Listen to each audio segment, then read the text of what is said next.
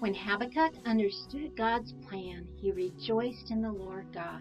He praised God for the great power and holiness. The prophet saw God's plan in the punishment of Judah. At thee I will be joyful in God my Savior. Habakkuk 3:18.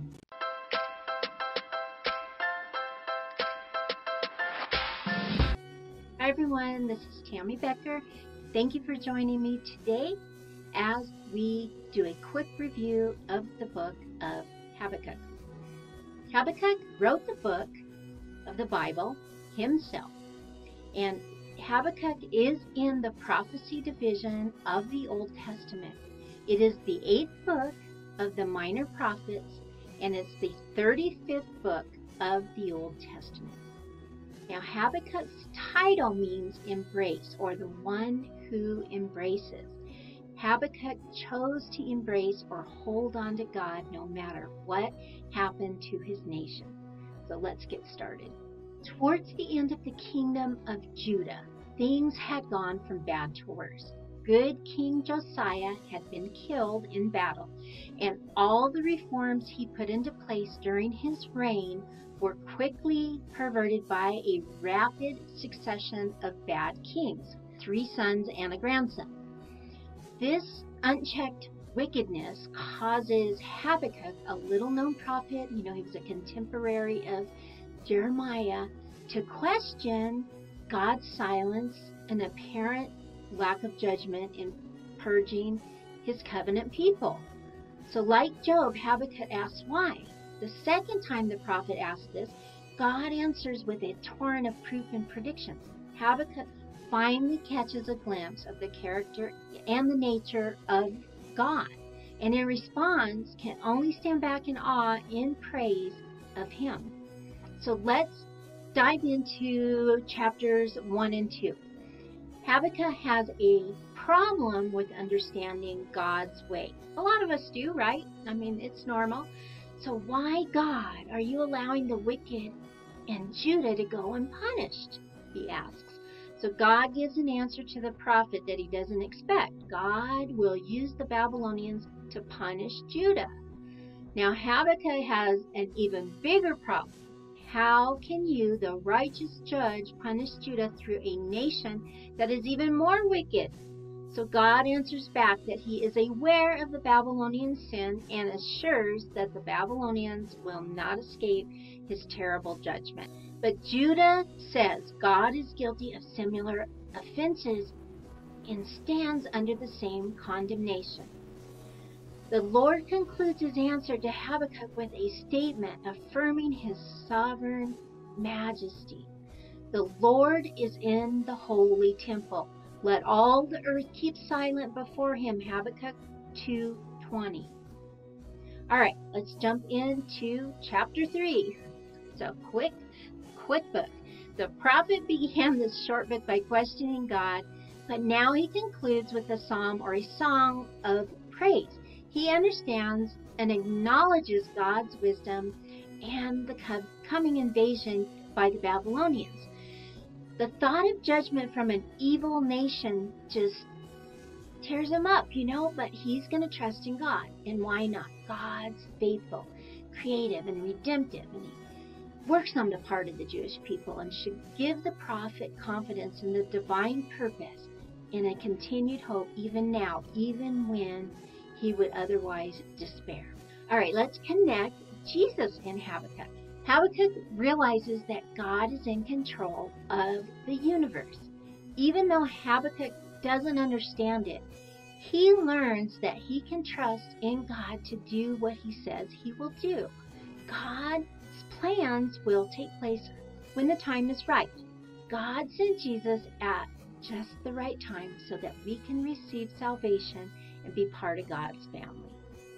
Habakkuk is what many people today would term a free spirit. He liked to venture outside the box and wrestle with issues that tested his faith. He looked around and he saw the people of Judah in blatant sin with no restraints. Injustice was widespread. Habakkuk was open and honestly directs his concerns to God and waits to see how God responds to his probing questions. God says he will judge the people of Judah, and to Habakkuk's surprise, God says he will use wicked Babylon as his instrument of judgment. So, life lessons that we can learn from Habakkuk. Number 1, faith is not a one-time act. It is a way of life. Number 2, you are called to trust God even when life seems impossible and incomprehensible. Number 3, the wicked may appear to be victorious, but ultimately our righteous God will punish them. Number 4, God's ways are not our ways. They are beyond our understanding.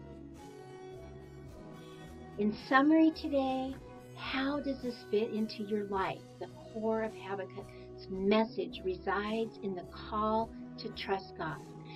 The just shall live by faith, Habakkuk 2:4. God is at work in the lives of his people, even when it seems as evil has triumphed, because God is righteous and sovereign. He will not let injustice continue forever. At times, you may think that God's ways seem incomprehensible, but just as he was in control of Habakkuk's days, he is still in control today. Your responsibility is not to question God's actions or what seems like lack of action. Your responsibility is to gain a better understanding of God's character. A true believer, one declared righteous by God, will steadfastly persevere in faith in spite of what is happening to him or to others. He understands and trusts the sovereign God who does only that what is right. So in closing, remember, the next time you are troubled, bring your problems directly to God. Habakkuk did this by praying. Believe in trusting God. Habakkuk did this by responding in faith. Be encouraged. Habakkuk went from doubt to faith. Be sure to realize the problem is never with God. Habakkuk's problems was limited by understanding of God's ways. So that's it for today.